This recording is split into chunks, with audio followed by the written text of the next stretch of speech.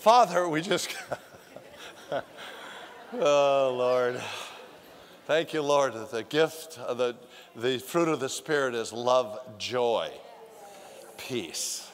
We thank you, Father, for your kindness and goodness as we approach the throne of grace in the name of Jesus. We give you all the praise, give you all the glory. One of the things that I give you praise and glory about, God, is we don't come into this house to hear from a man or woman. Ever do we do that. We come into the house to hear from the teacher of the church, the Holy Spirit. So welcome, Holy Spirit. Touch us, heal us, strengthen us, encourage us, guide us, guard us, direct us, and motivate us to be all that the Father would have us to be, and we'll give you all the praise, glory, and all the honor. We thank you so much. We're blessed as you bless us tonight with your presence and your word, healing us and touching us. We're just grateful people. Thank you, Lord, that tonight we can ask you also to bless all the churches in the Inland Empire as well as around the planet that are preaching and hearing the gospel of the Lord Jesus Christ. Bless our Baptist brothers, Lutherans, Methodists, Episcopalian, Charismatics, Pentecostals. Thank you for Calvary Chapels and Harvest Oak Valley and Oasis and Inland Christian Center. Thank you for the Assemblies of God, the Foursquare denomination. We thank you, Father, for Emmanuel Baptist Trinity, Ecclesia Church, God. We thank you for our Catholic brothers and Adventist brothers and sisters. We give you the praise, the glory, and all the honor. And Lord, at no time do we think of ourselves as better than them, but we see ourselves as co-laborers, workers together in one field, and we give you the praise because it's one kingdom we're building and it's yours, Lord. In Jesus' mighty name, with a great big shout, we all say amen.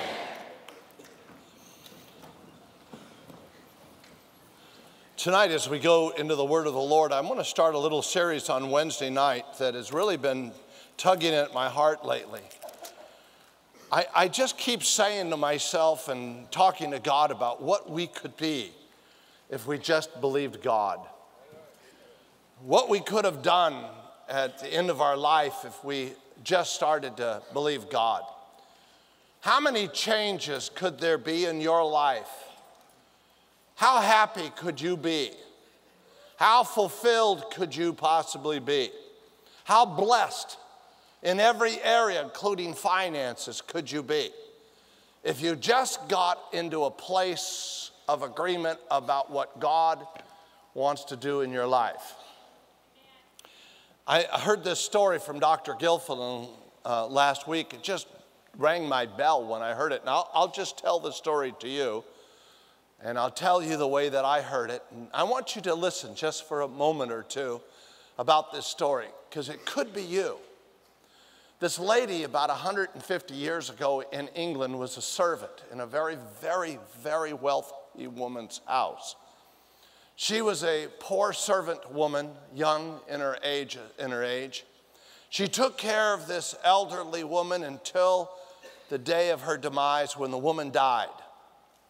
And she was there faithfully taking care of her. She did everything that was needed for her, helped her to do everything that was necessary. And when the older woman died, the woman's family came in and sold this great estate off, which meant that she no longer had a job. 150 years ago in England, there was very few people that had jobs. Starvation was a big, big deal. And what had happened is that one of the relatives came up to this servant woman and said to her, "This is a letter from my mom to you." The woman that was a servant didn't know how to read, never been able to read at all in her life, and had no idea what the letter said. So she asked the relative, "What does it mean? What does the letter say?" She says, "I don't know, I haven't read it, but I think my mother is just telling you how grateful she was, and it was a thank you letter from your mother." The servant lady said, "I'm so grateful for your mother. She's been a wonderful woman to me all of these many, many, many years, and it was a privilege taking care of her." She took the letter, put it in an envelope, and left. Sometime later on, unable to get an employment of any kind, through years of poverty and years of sickness, she had finally gotten old in a brink of starvation. Somewhere along the line, she found the letter. She took the letter, put it in a frame, and put it on the wall because she didn't have much other things that showed anything in her life that was any good. She put that letter on the wall in a frame, and then she proceeded to get old. Her teeth eventually were completely gone. There was no food. She was on the brink of starvation. She was elderly herself, and she was ready to die when someone came in to visit her to see what was going on. She went to the lady and asked her how her condition was. The lady told her she was ready to go. I think she was very sick also. All of her life, she had lived in poverty. And the lady started to read this letter on the wall. And as she started to read the letter on the wall, it was a thank you letter, just like the relative had said to her. But then the lady said, "Do you know what this letter says?" The letter says that from her estate for the rest of your life, you are to get an income for the rest of your existence from her this elderly woman that you took care of, and it was an estate. The woman got sicker in the next few weeks and passed on. Now listen to the thing that got me the most about the story is I wonder how many of us are like that elderly woman that just never read the letter. And that because she didn't read the letter and she didn't want to care about trying to find out what the letter said, just took it for granted in her life, lived a life of poverty. I wonder how many of us in here live less than the love letter that God writes to us in the word of the Lord. And that we just take it for granted. Because you see, this Bible is a love letter about the heartbeat of God for you and for me, what God wants to do and what God wants to see and what God wants to build inside of your life. And just like that elderly woman who died in poverty, oftentimes we'll miss all that God has for us because we never spend the time to read the letter that God gave us. And we live out our lives thinking that's good enough or it was okay and this is the way it is, and we never go past where God has us to go. So I wanted to start a little series on Wednesday nights, if I may, for the next few weeks, called Accessing Your Divine Future. If you can't and don't access the divine future that God has for you, then whose future are you going to? And what kind of a future will you live in? What areas of your life will you remain in poverty or in bondage to the flesh? What areas in your life will you come up short and just settle for existence instead of the blessings that God has for you? Well, every one of us that are in here need to listen closely because this, whether you're in business or not in business, this is a message that says something. It's going to tell you that God has greater plans for you than you even think of. And the thing that stops you from going to those great plans is the fact that we never understand and read the letter.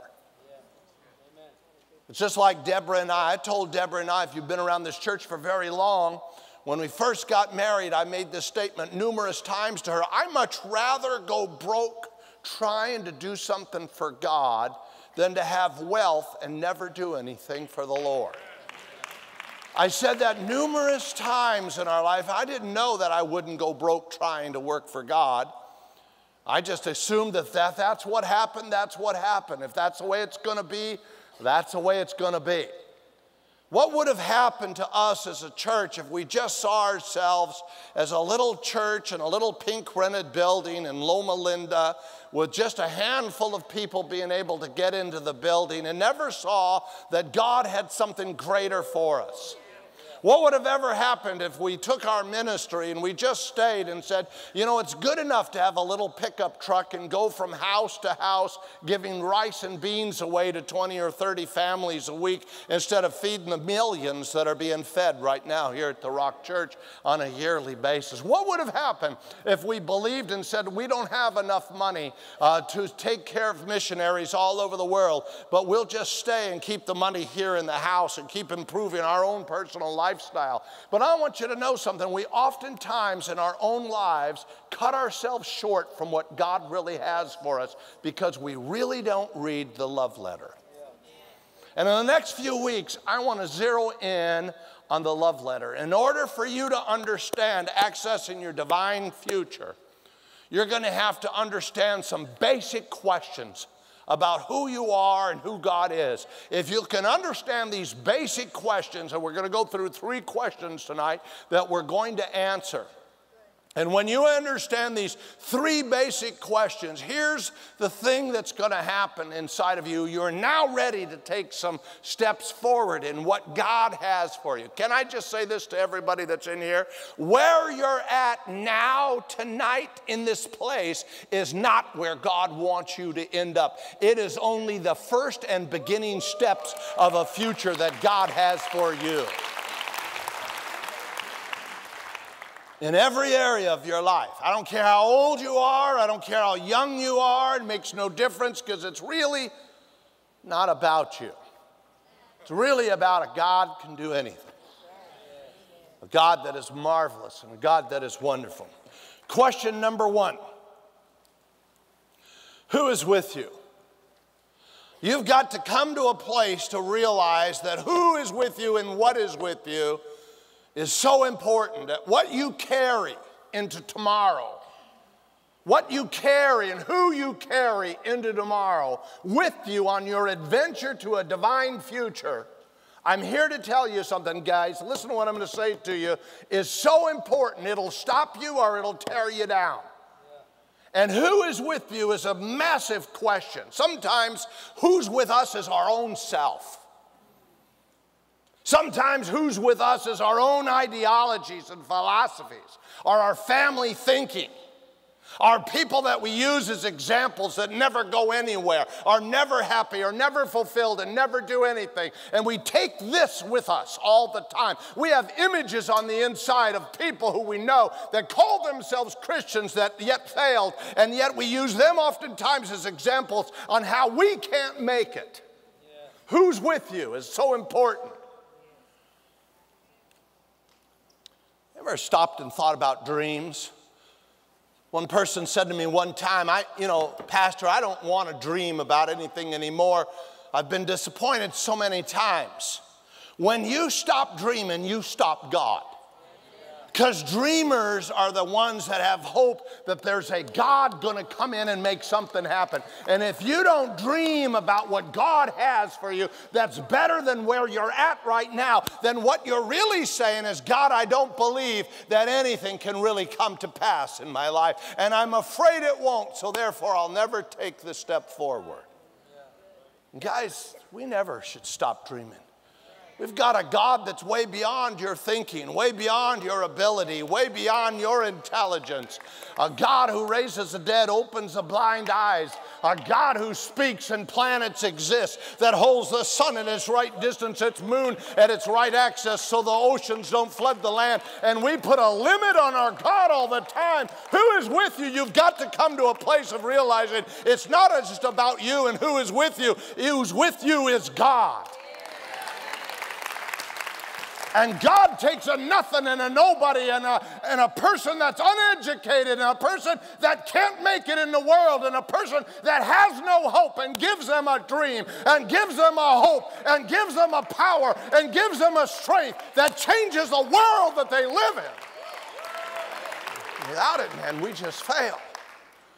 So who's with you? Is it you? Is it your friends? Is it your society or social? Who's with you? You got to come to a place and you got to settle in your heart that you don't need anybody but God. It's not about your education. It's not about how smart you are.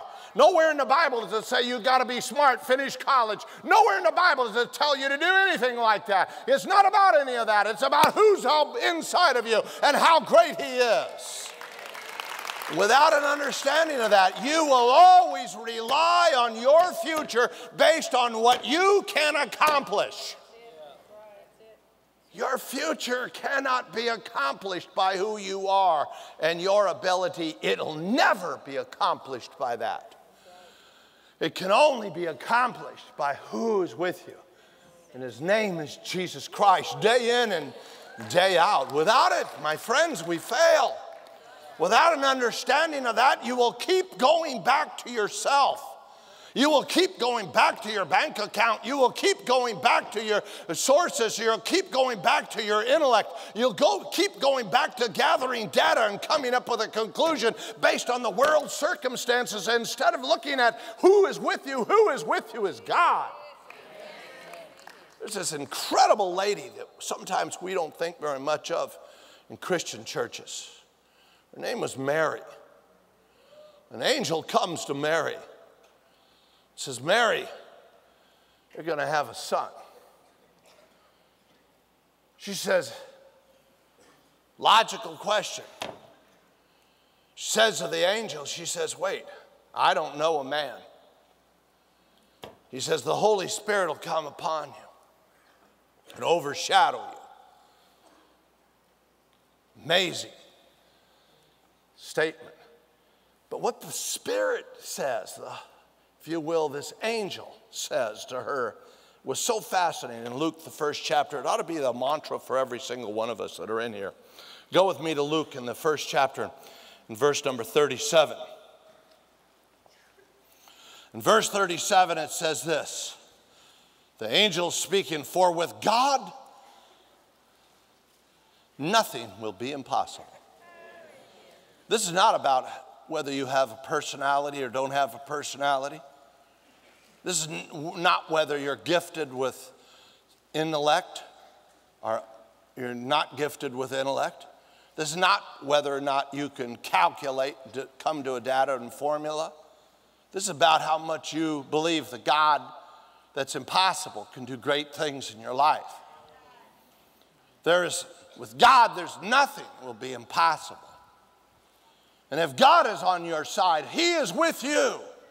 Then that ought to be the heartbeat of every person in here. And may I say this to you, every person that's in here, I'm not talking to just some of you, I'm talking to every single one of you, every person that's in here, unless you get to the place that you know that God, who is a God of the impossible, he's a God that makes nothing something out of nothing. He's a God that takes all the formulas of this world and changes them. 2 + 2 to God is whatever he wants it to be.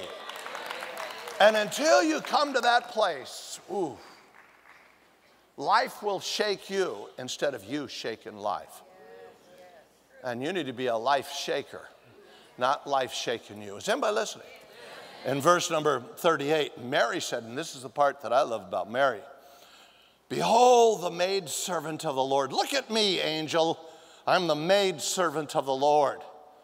Let it be to me according to your word. And the angel departed from her. She got the letter. Is anybody listening? She got the letter. When you get the word of the Lord inside of you and you know that nothing's impossible to him that believes, my goodness sakes alive, that God Almighty is with you, you don't need anybody else. I told Debbie when I was young, I said, if you want me to be the President of the United States, I'll be the President of the United States. Have I ever said that to you, Debbie? I've said that to her 1,000,000 times. Because it's not me, it's the God in me. Well, she says, I don't want you to be the President of the United States. I just want you to be a pastor. I said, okay, I'll be a pastor. But because of God that's on the inside of us, how far can you go? What can you accomplish? What do you think that what you can't do today you couldn't do with God? See, that's the problem.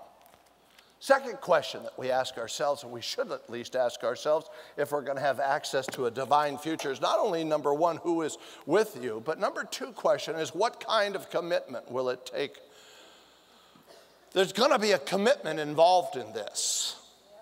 I was loving Dan's message on Sunday. I heard it 3 times. How great it was when he got to Caleb. I like Caleb. Caleb's kind of my hero. He's 85 years old. And he still looks at this mountain and says, that mountain's mine. It's been promised to me 45 years ago by Moses. Give me the mountain. He's 85 years old. Most 85 years old say, give me the wheelchair. This guy's ready to go fight. And by the way, can I just say something to you? He not only had to hold the promise for 45 years for it to come to pass, but when he said, go ahead and take the mountain, he had to fight for it.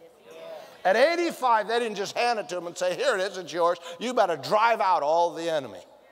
This guy's 85 years old, ready to kick butt. Did I say kick butt in church? Well, I guess that's okay. I dress like this.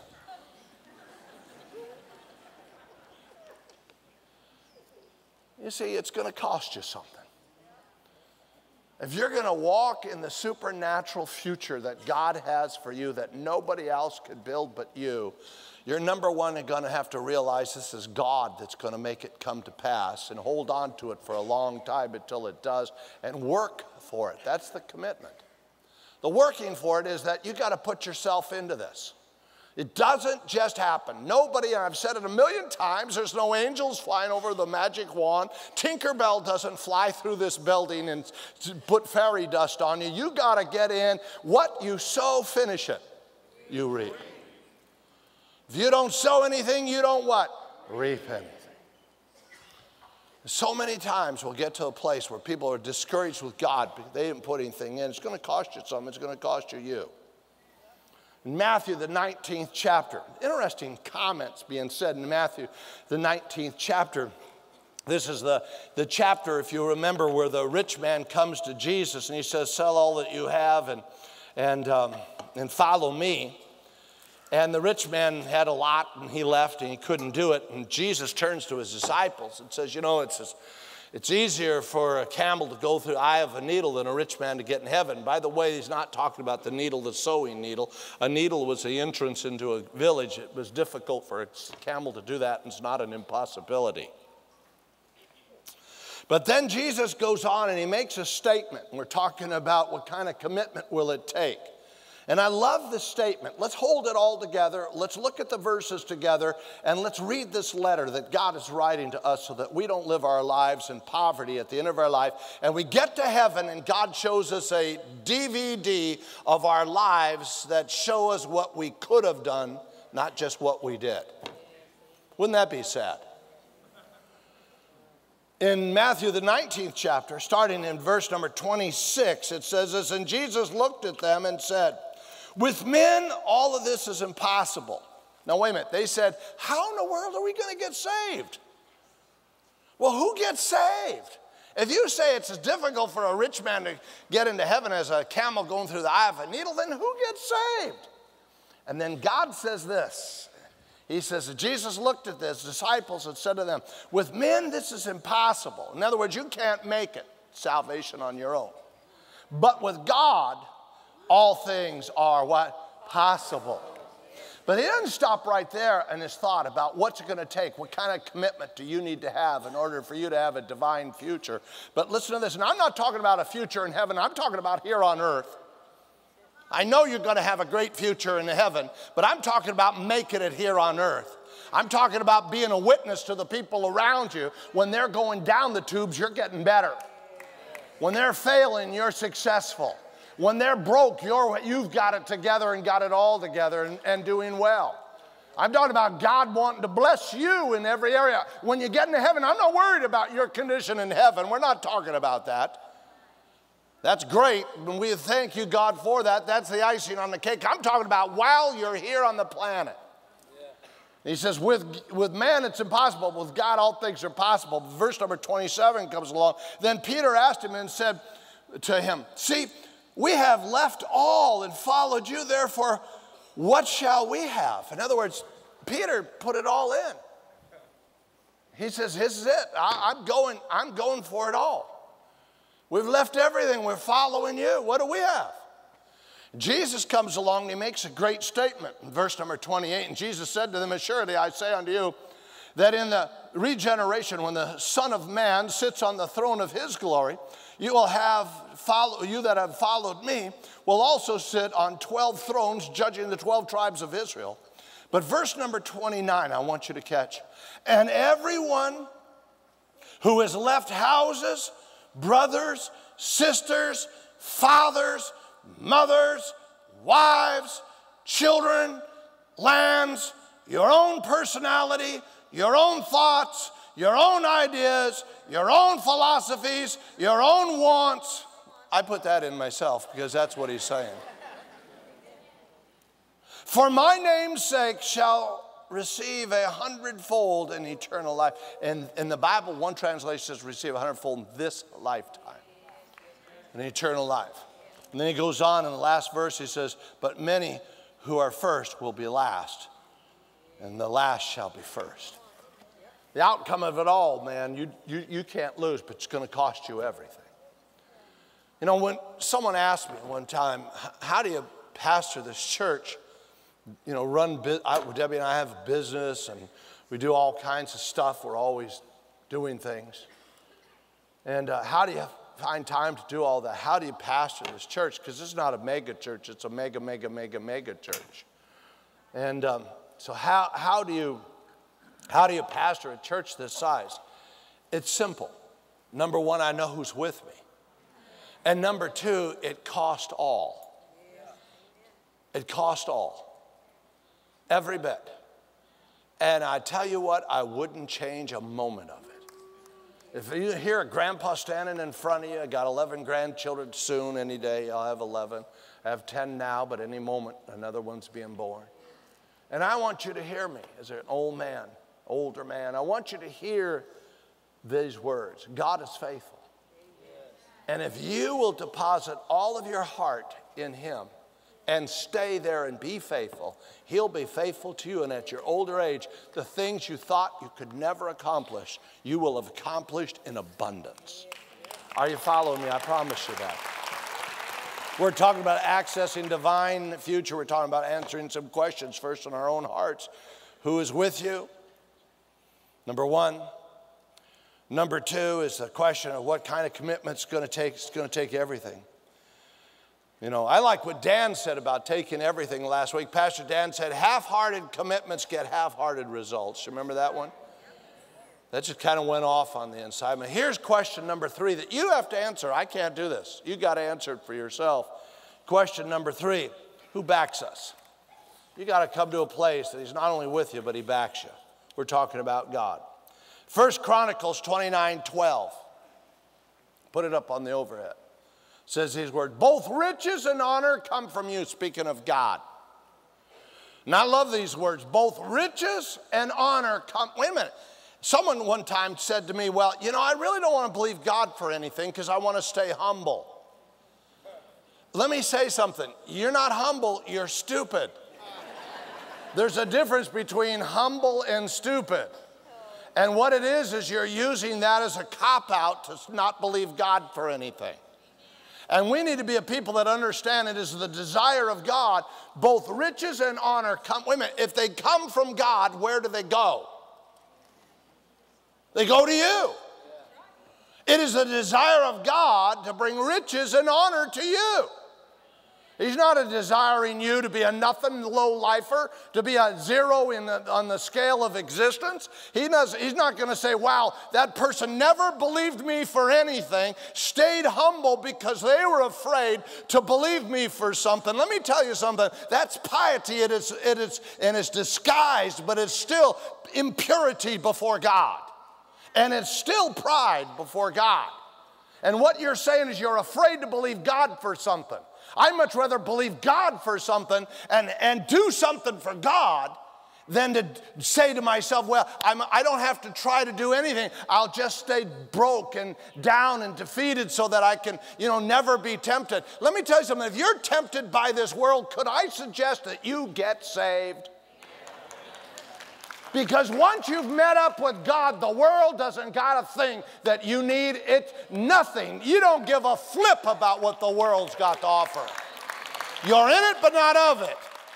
And anybody's going to come along and say, well, you never know. I'm just going to be pulled away by these material things. I want you to know something. If you can be pulled away by material things, then you're probably not even really safe. You just talk a good talk. And somebody needs to tell you.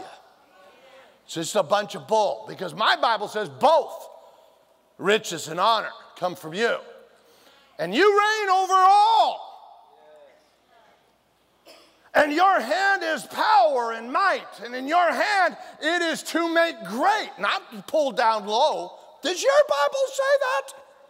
Your hand is to make great and to give strength to all. We got this perverted view of God that God wants to keep us broke down, busted, and disgusted, and it is not God. God wants you to really get into Him, and then you realize the wealth of this world has nothing to offer you in comparisons to a moment of the presence of God. Let me tell you, it's the truth.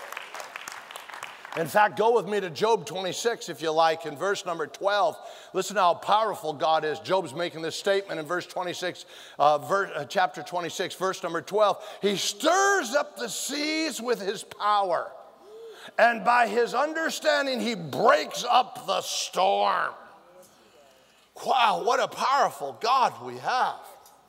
I like what it says in Psalm 62, verse 11. In fact, go there. I want you to read this for yourself. In fact, let's just pop it up on the over. God has spoken once, twice. I've heard this. The power belongs to God. Verse 12. Watch this, verse 12 in Psalm 62.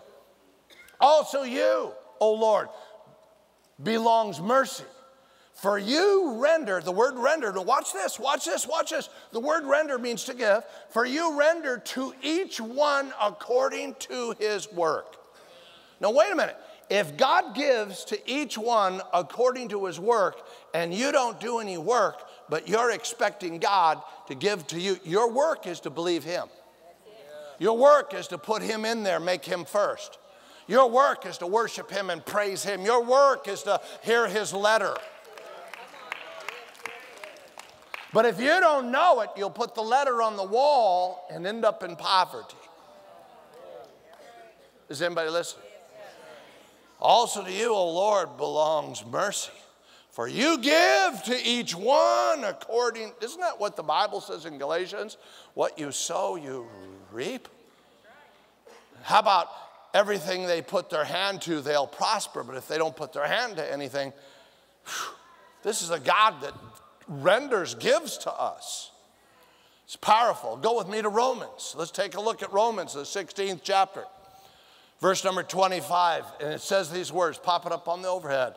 Now to him, speaking of God, who is able to establish you according to his word, his love letter, by the preaching of Jesus Christ, according to the revelation and the ministry, keep secret since the world began. He is able to establish you.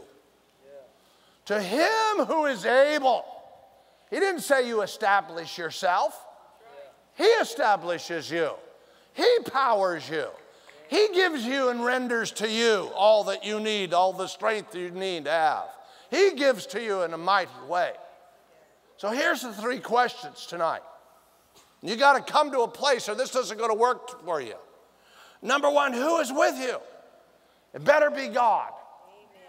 A God that says, like to Mary, nothing's impossible, Mary, with God. And number two, you've got to come to a place of what kind of commitment is it going to take on your part. The commitment that you take on your part is all of your heart and all of your life. It is, without a doubt, everything. And the third, and I love this, question that we answer is, who backs you? The God that's all powerful, that controls the oceans, the sea, the sky, controls it all, he backs you. And you got to keep your heart, and that's the work that you do. According to your work is to keep your heart on him. So tonight, what love letter do you read? What are you believing for? Are you in this place tonight and you're just sitting there staring at me, hoping to get brownie points with God? That life might be a little bit better than it's been. Well, until you get into God, listen to me. Until you get into God, He's not going to get into you. And you're going to have to make a way to get into God. And the way is salvation. The way is giving Him all of your heart, giving Him all of your life, being born again, headed for heaven, and denying your presence in hell. Now listen to me. If you've made God all of your heart and all of your life, and you've given Him all of your heart and life, then is He not responsible? And the only thing that would stop His response to you is you ignoring His response towards you, which makes Him unresponsible for you. Is anybody listening? Tonight, before we go anywhere and any further, I just feel led of God right now. There's some of you that haven't yet given God all of your heart. You haven't yet given God all of your life. Hey, you want a better future. You're sick and tired of the past. You're sick and tired of foolishness. You're sick and tired of commitments from people that there's no commitment at all. You're sick and tired of being used. You're sick and tired of failure. You're sick and tired of feeling bad about yourself. And you know what you're really sick and tired of? You're really sick and tired of not having a future that really amounts to anything. And it's time to make the change. And it's time tonight to give God all of your heart and give God all of your life and be born again, headed for heaven, and denying your presence hell. You cannot get to heaven your way. You cannot get to heaven my way or some well-meaning church committee's way. Tonight, if you want a divine future, including on earth as well as in heaven, you're going to have to get out of yourself, and the commitment is all of your heart and all of your life. It'll cost you you. And someone needs to love you enough and respect you enough. You cannot walk on the both sides of the fence with God and expect to be blessed on this earth. It doesn't work. You will make heaven, but you won't get blessed here. The way you get blessed here is you get into this. The way you swim is you got to get in the pool. It doesn't work unless you do it any other way. And tonight I know there's at least 25 of you in here that need to get your coat, get your sweater, get your Bible, get a friend if you need to. And I know you need to get out of your seat, and I need you to know that I know you're here. I don't know who you are, but I know you're here. And you need to get out of your seat, and in front of everybody, you get in the aisle and come and meet me right here in front right now. Nobody stand, nobody sing, nobody clap. I just know it whether you respond or don't respond. I know you're here, and you need to give God all of your heart. You need to give God all of your life. You need to be born again, headed for heaven, so you can have a divine destiny and future that God has for you. You are sick and tired. I'm talking to you. You're sick and tired of the way life's going. And you know you need to give God all of your heart and all of your life. You say, well, Pastor, if I stand up and walk that aisle, I'll be embarrassed. Yeah, but if you stand up and walk this aisle down here in front, God will see you as serious. Now, do you care more about being embarrassed or that God sees you as serious? Tonight, this is your time. You just get up and you come right now. Come on. Come on, no clapping. You just come. There's one. There's two. There's three. Come on. Dave, you stay seated. You just come and stand right here and face me. There's four. There's five. There's six. There's seven. There's eight. Just come. You're saying to yourself, I'm sick and tired of this. I'm going for God. There's 8 wise people already. There's 9. Come on, you don't want to miss this. You've missed too much. It's time for you to go for God. Anybody else? You come right now. There's 9, there's 10, there's 11. You know that's you. You know you need to come and give God all of your heart. You've been living for yourself long enough, and now you need the power of God on the inside of you to help you get through life. There's 11 wise people that are doing that right now. I keep being pulled back to this side. You just come on, out of the family rooms. Bring your children. It's okay. Sometimes we don't think we can do it. There's 12. This is just what God has. The Bible says that no man comes to the Lord except by the Holy Spirit. This is the work of the Holy Spirit right now in this church, right before your eyes. This is the best work of the Holy Spirit, is when people get saved. There's more of you need to come out of this section, and you know it. You need to just stand up.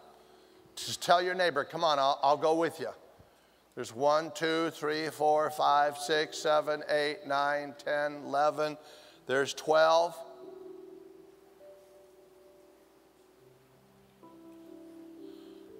Just that time. It's just time to go for God. Are you coming? 13. Come on. 14. How many did I say?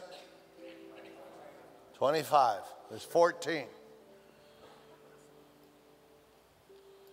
Where are you? I don't know if you'll come. Maybe just these will come. Wouldn't that be sad?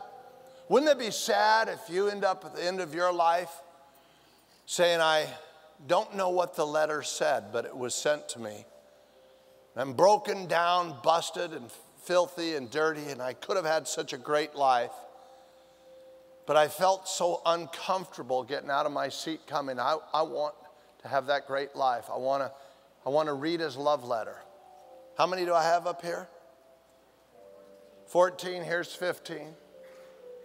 You know you need to come and stop messing around with God.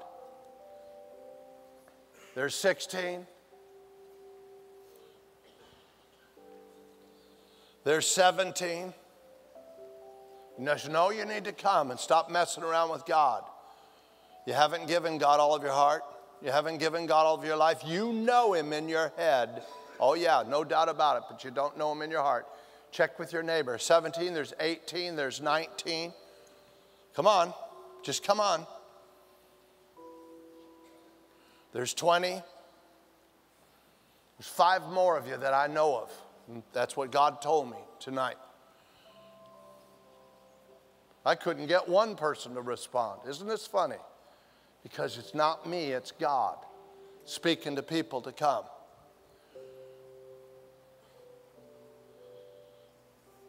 Five more of you.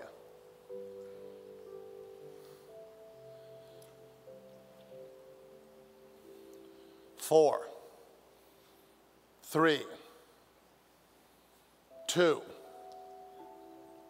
There's 2 more of you. Boy, if you're one of those people, I beg you, don't miss this. Don't miss this move of God. 1 more of you. 1 more of you, that's 25. Now, Pastor Dave, come here.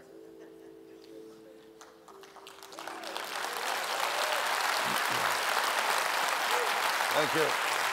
Pastor Dave, come on, you can come too. Anybody else that just needs to come? There's a 25, but that doesn't mean you can't come. If you feel you need to come, there's a couple more here. There's a couple more there. That's 27, 28, 29. See, you almost thought you're going to miss it, but the grace of God is here to bring you home. There's 30, 31, thank you. 32, 33, God bless you. Come on, come on. Don't miss this. God is so good. God is so good. The rest of you are SPTs, and that's fine. All of you in front, I want you to introduce you to my friend here. Look over here. Look here. Look here. This is Pastor Dave. Pastor Dave's a really good guy. No weird stuff goes on, I promise you. He's going to pray with you to invite Jesus into your heart. You need to do that. He's going to give you some free information, some free literature. Now that you're a Christian, what to do next? That's a simple question, is it? Okay, now that I'm saved, now that I've prayed and invited Jesus into my heart, I'm going to go to heaven. What does God want from me next? He'll give you a little information free about what to do next. Really cool stuff, easy, okay? Thirdly, he's going to introduce you to a program that we have to help you get strong in Jesus called Spiritual Personal Trainers. You heard about personal trainers? It's a spiritual personal trainer. Here's what we do. We give away friends. That's what we do around here. And that's what a personal trainer is. Someone will call you. Someone will pray with you. Meet you before church service so you don't go to church by yourself. Buy you coffee, tea, nachos. Talk about some scripture with you. Help you to get strong. So why?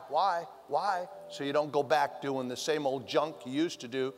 It's because the world is out there, wants to suck you down the toilet, and we're going to help fight for your soul so you keep going forward with God, because guess what? There's a divine future waiting for you in every aspect of life. Every aspect. Every. Marriage, children, future, destiny, business, finances, every aspect. God wants to bless you. But until you chase after him with all of your heart, it ain't going to happen. So let us help you get into the rhythm of chasing after God. Is that okay? Make a left turn, follow Pastor Dave right over there. Come on, let's give the Lord a great big praise. Isn't God good? Come on now, give the Lord a great big praise.